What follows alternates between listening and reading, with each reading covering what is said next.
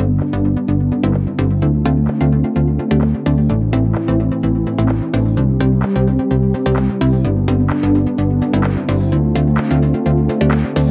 I hope I am audible in the online. Anyone can unmute yourself. Right. So good morning. Everyone is aspiring to become an civil servant, right? Yes, great. And I hope each of one of you have completed the degree, right? All are attending, whosoever is attending online and offline both, completed your degree, right? Yes. Welcome to the session. So the session's name is Realize the Dream of IAS and KAS with Team Credence, right? So it's very, I'm very happy to invite you for this session, and I hope that we will make sure that till we complete this session, you will be having a complete understanding of what is IAS and what is KAS, how to crack this examination and how to prepare for this examination, and also what need to be done, what not need to be done. Okay, so both of these things we will be addressing. Okay, before I start the session, we have another two resource persons, Madam Raksha Madam and Prabhu Sir. Okay, so Raksha Madam and Prabhu Sir both are having associating with me with this session. So let's start the session. So before I introduce this session, so let's introduce myself. I am Anil Kumar. Okay, I have completed M.Tech in VLSI and Embedded, and also parallelly MA in Public Administration. Okay, so I have been an aspirant for civil servant since from 2009, and after that I was there in Delhi for 4.5 years. Okay, so when I was there in Delhi, I had an opportunity to work with few organizations. So one of the organization was Vision IAS. Okay, so Synergy and Vision IAS both. Okay, initially I started my career with Synergy with Mohanty sir. Later on I joined Vision IAS, and after that I don't want to stay more in Delhi, so I have had a thought of coming back to Bangalore. So I came back to Bangalore. I started this organization with the team. Okay, so from there the journey has been so wonderful that it's a great experience, and I also felt that so when I did not clear the examination, there are a lot of the people who don't clear the examination, but when they don't clear the examination, what is plan B? Most of the people will be having not be having the what is plan B, right? So in that direction I had a thought of let's create more number of IAS officers from Karnataka. Okay, so having that vision, we started this organization. Initially we started for as soon as we entered the Bangalore, so we started for state civil services. Okay, and we bought the Vision IAS. Okay, what are the difficulties what are the difficulties we were facing during our preparation? So I had pondered on it. Okay, I just had a deep thought. Okay, what are the difficulties which I was facing? One of the most difficulty is that we were sitting in a big crowd, and whether we are following the right direction or not, we don't know. The classes were running and we were writing the notes, we are reading it, and we don't have the one-on-one mentorship. Neither we can have, we did not have the access to people, faculties. Okay, because the faculties were having a number of classes even after completing 2.5 hour session, another classes they were having. They did not have a time to chat with us. So there I felt that yes, what is required is one-on-one mentoring. So having that thought, so we started this organization, and then we gave more focus to one-on-one mentoring. Okay, parallel to the classes. So whosoever is coming to the classes, we are also for giving them one-on-one mentoring. Okay, and one-on-one mentoring is very, very important, as madam will be telling the importance of those things. Okay, so Credence was established in 2015 and operating from this Vijayanagar, Bangalore. Okay, so earlier the institute was there in the Vijayanagar, and then we shifted to Chandra Layout.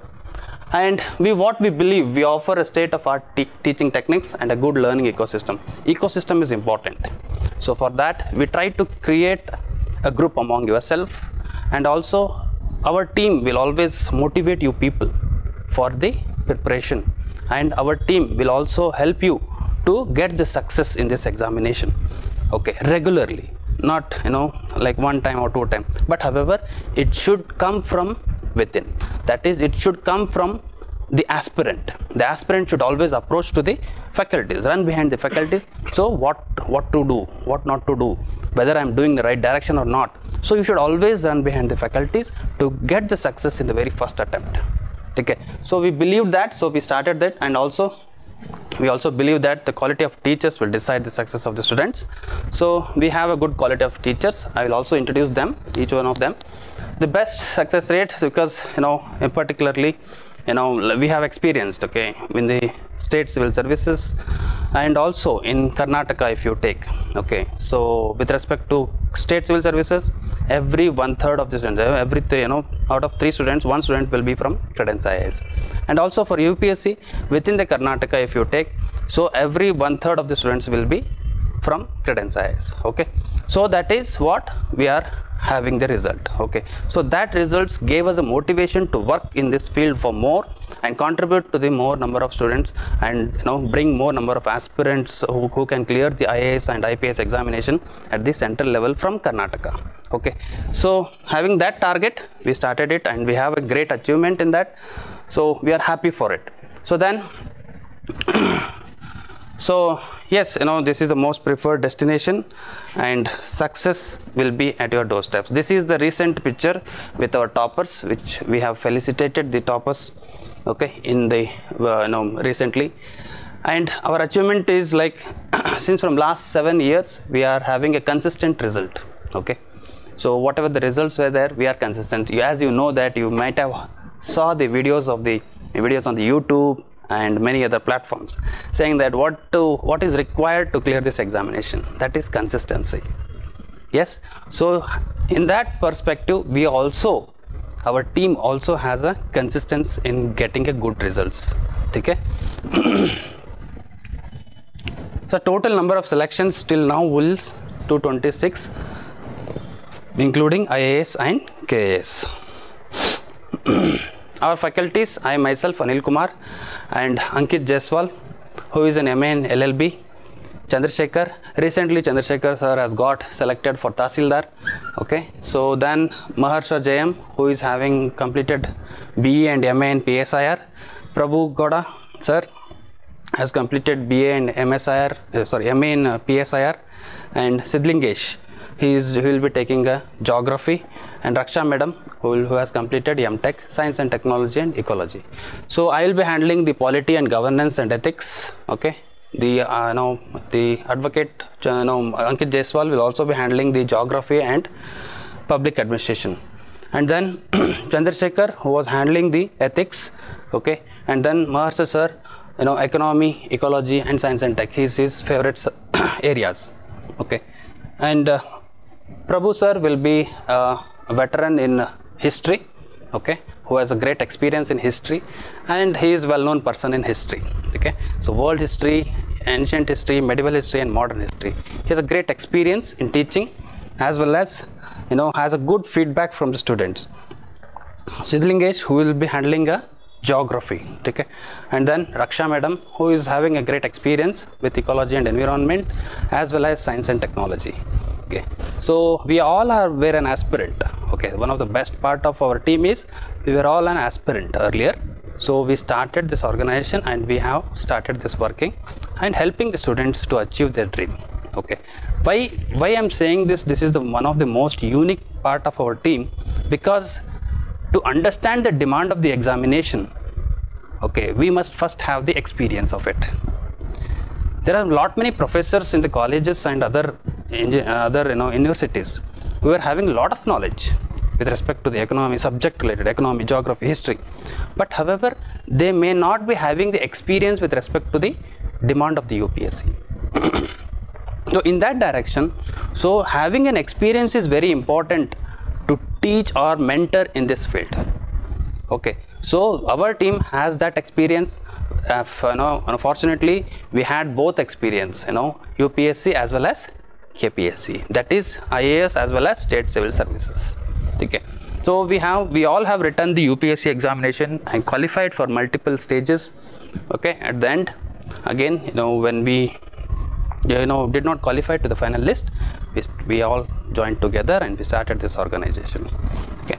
So this is our team introduction, and we also have certain officers who will be mentoring you in the interview, okay, as well as to motivate you. We will be calling some of the officers who are associated with our team.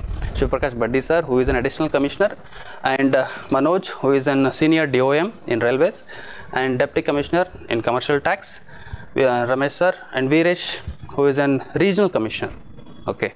So, and then Harshavardhan, who is again in railways, IRAS, Indian Railway Account Service, Pramod Patil, who is an assistant commissioner in Karnataka State Civil Services, and Rajnikant, who is an assistant commissioner in Karnataka State Civil Services, Viresh Shetty, who is also an assistant commissioner in Karnataka State Civil Services, okay.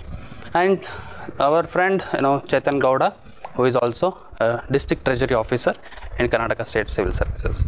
So we have both people from UPSC and people from KPSC who have succeeded, who are a part of our team, who will always be coming for you to motivate you, to guide you, and also they will be telling us to mold the syllabus, okay, and planning the syllabus as well as how to proceed with the classes, okay. So they are also updated with this and they are continuously associated with us. They'll be helping you in the different stages. If you face any difficulties, you can also have an access to these people. Yes, now coming to our basic foundation course, okay, this was our brief introduction about the Credence IAS. So yes, what Credence IAS will be doing with respect to IAS and KAS. So how the course we have designed, how we have designed our course, and how impactful it is, and how streamlined it is to get a success in the very first attempt. I will be dealing with details of that, okay. So why UPSC and how UPSC and how to crack this examination in this attempt, will be answering all those questions in this session. The foundation course here, basically the foundation course here, we concentrate more on conceptual clarity, content and current affairs. You might have seen the videos over the YouTube will nodirtira nivella videos, okay. I hope in online also both are okay with Kannada and English. Yes, if anybody don't know Kannada, please ping us or you can raise a voice, okay. So whenever I feel like I can, because I belong to Karnataka, and whenever I feel, I will be using few of the words in Kannada also, okay. Right, foundation course, we basically made focus for foundation course is conceptual clarity. You might have seen in the UPSC examination as well as in the KPSC examination, the important aspect of the prelims is conceptual clarity. I always tell to my students that to clear the prelims examination, C-square formula is very important. And what is that C-square formula? To clear the prelims examination, conceptual clarity as well as confidence. If you have these two things, definitely you can clear the prelims examination, okay. To have that conceptual clarity, so what needs to be done? So we will be dealing in our course. We'll give you each and every subject faculties. Will try to make you have, will try to make you understand each and every concept in an easy and a lucid manner, okay. So that is our main focus here. And after that, we will be completing the comprehensive syllabus, okay. We will be having a regular test, okay. So I have told you, when a few people might have interacted with you when you visited this organization, I told you that, okay, Monday to Saturday we will be having a classes and every Sunday we will be having a test, okay. But writing this test is very important, because where do you stand in the competition will be assessed by writing that test, right? To know yourself whether I am preparing in a right direction, whether I am completing the whole syllabus or not.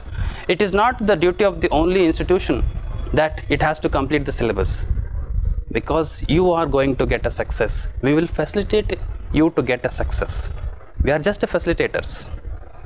So to have a clean follow-up on the whether I have reached the targets or not, whether I have completed the syllabus or not, so that can be done by writing the test, okay. When you write the test, you will get to know whether I have completed the syllabus, whether I have understood the concept or not, okay. So regular test is very important. So we conduct the test every Sunday. If you have missed any of the test, you can come and ask the our team to give that test, Okay, so any of the tests if you have missed, sometimes Sundays some people might be engaged in some other functions or some other way, but however whatever may be the situation, you should come in the next day and voluntarily you should ask the question paper and write the test. You should not miss the test at any cost. Okay, that is compulsory. And then we will be covering from basic to advanced. Okay, first we'll start with the basics and then we'll try to link with the current affairs, how to link the subjects with current affairs. Each faculty will be teaching in that manner, and they will also be having complete material.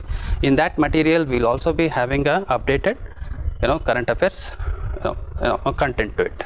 Okay, and current affairs class will be focusing after the at the end of the course we will be having a 1 year current affairs. So generally we will be conducting that classes in the February to April.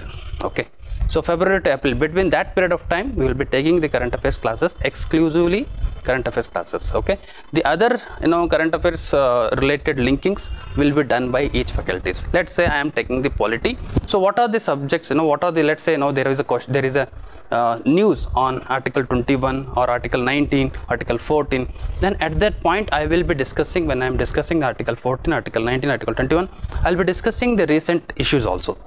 Okay, so there the subject related current affairs will be covered, and also exclusive current affairs will be covered at the end of the session.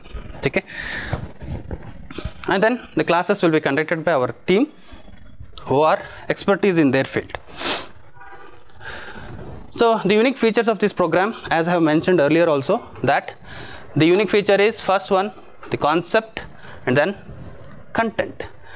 To clear the concept is required to clear the examination, and content is required to write the answers.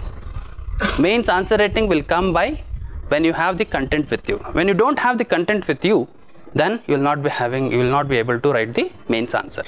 When you want to write any one page or half page on any of the topic, you should have the content with you, right? When you have the content, then only you can write the answers. So how to connect these two things, concept and content, to current affairs? Okay, so this will also be done in our course. Okay, so the main focus will be again on these things. Okay, and then systematic approach to completion of the syllabus via class plan. Every month we will be having one subject generally, so we will be covering that subject. After that another subject will be started, so we will be telling you beforehand next subject what will be the next classes. Okay, we will be giving the class plan. Based on that class plan we will be covering the syllabus, right? Focus on application of knowledge. Yes, UPSC and KPSC examinations earlier in 1980s and 1990s, it was completely different. It was more of static, and there was no dynamic part. There was dynamic, but however it was less, because there was no media, there was no print media, there was no lot of there was no 24/7 news.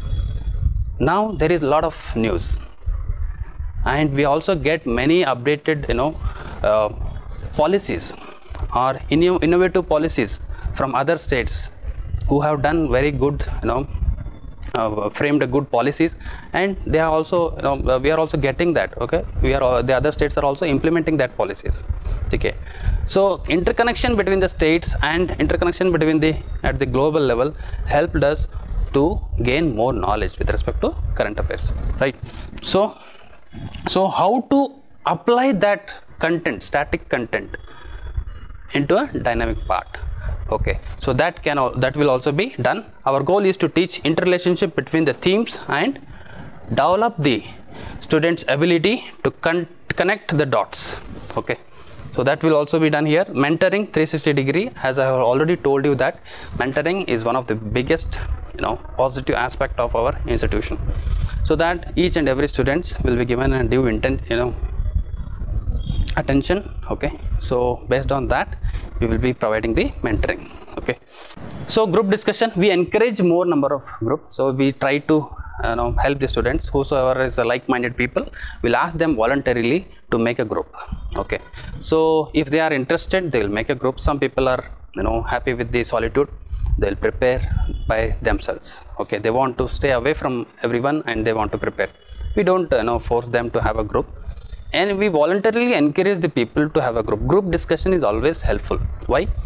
Because it helps us to clear the doubts, if we have misunderstood some subjects within the class, sometimes it happens, because as per psychology, my optional was public administration and psychology, okay, when I was preparing. So generally there is a saying that psychologically that 45 minutes we can concentrate. More than that, after that, mind will automatically take a rest. Physically we will be here, but mentally we will be outside the class. That happens with everyone, okay. So sometimes if you miss any of the subject, if you have misunderstood any of the subjects, then group discussion will help you. Not only that, group discussion will help you to have a combined notes.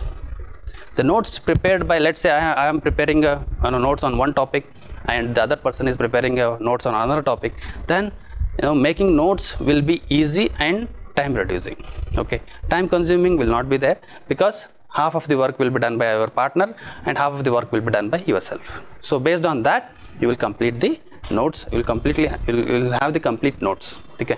It improves the confidence, because when you are have a group discussion, you will be speaking, okay, and that helps you to helps you to improve your public speaking capacity.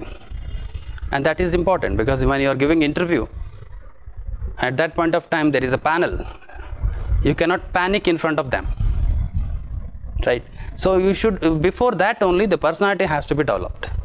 I always say that, okay, prelims, mains and interview, all three are integrated preparation. There cannot be a bifurcated preparation for these things, okay. So it enables the social behavior and learning. How? Obviously you will be watching how your body language is when you are speaking with your front of your friend, how your what are the choices of words you are using. The choice of word is also important. There are certain words, if we use them, that will be effective, okay. So choice of words and the personality and the hand movement, body language, everything will be watched by yourself, okay. It enhances the interpersonal communication skills, critical thinking and problem solving. This is a major part of your CSAT, okay. If you read the syllabus of the CSAT, and the CSAT has clearly mentioned that, okay, communication skills, critical thinking and problem solving, and also interview, okay. In interview, the syllabus, you can see it, in syllabus only they have mentioned it, what we will be seeing in an aspirant, what kind of personality we want, okay. So in that they have clearly mentioned it, okay. So this will help you, the group discussion or group making will help you always. So how to crack this examination in the very first attempt? I told you that, okay, every time you should watch yourself, okay. How to watch myself? By writing a test, by assessing myself. How do you assess yourself? If I read this book completely, let's say there is a Lakshmikant book which I have completed in 15-20 days or 1 month, whether you are completed in whatever in sync with the demand of the UPSC or not, whether your completion is has an ability to answer the questions in the UPSC or not, or the KPSC or not, that should be assessed. Otherwise completion of simple books will not suffice for this examination. You might have, there are so many people who says that, okay sir, I have read NCERT book, Lakshmikant, everything I have covered sir, but however I am unable to clear the examination. Why? Because they have not assessed themselves before going to the examination. Assessment, there are many ways to assess yourself, okay. So it is not only one type of assessment, that okay, you have written the test and then after the test you just see that your marks are X, Y and Z, or 30, 40, 50%, and based on that you will say that okay, I will improve in the next attempt. No, not that.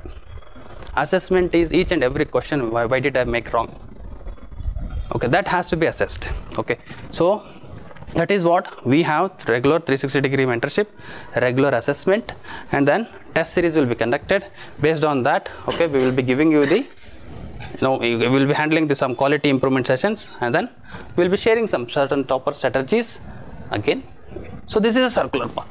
Every time we will be following this, but however you should show the interest in this. Without your interest, without your work, without your hard work, okay, nothing can be achieved by any institutions, okay. So it is your involvement and our involvement, both together's involvement will reach to the goal, okay. To realize the dream, we have to have a work from both ends, okay.